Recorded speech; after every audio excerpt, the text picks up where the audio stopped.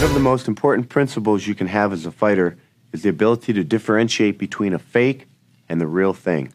When you move around, one common denominator with most great fighters is they have a great fake. And once they can fake you out and get you to flinch, then they can come back with combinations and the fight's over.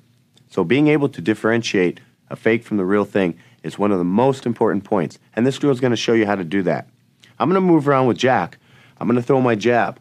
His appropriate response would be, when he moves around, just raise back and block it with the elbow.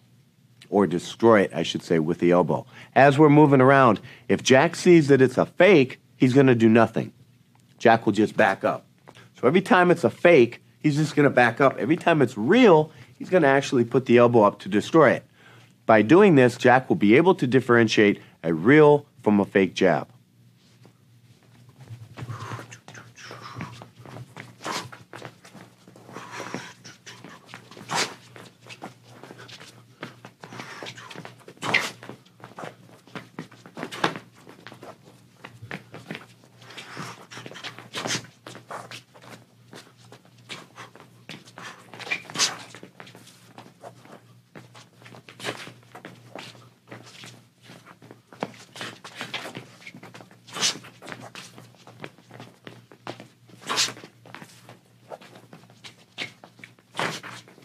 Good.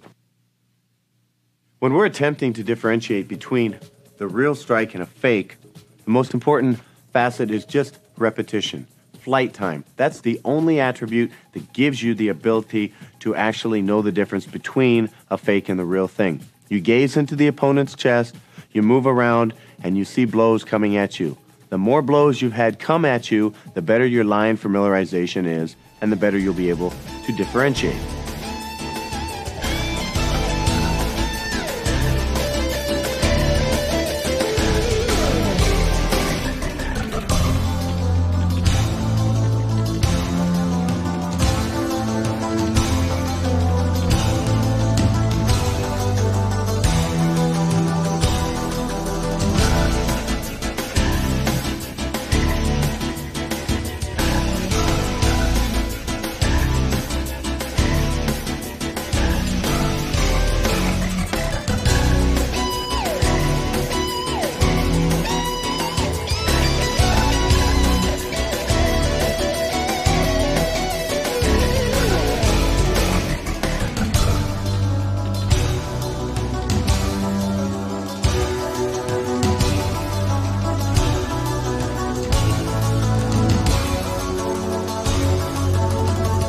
Watching our video lessons here at TRS Direct. Hit the like button down below and consider subscribing to our channel here on YouTube.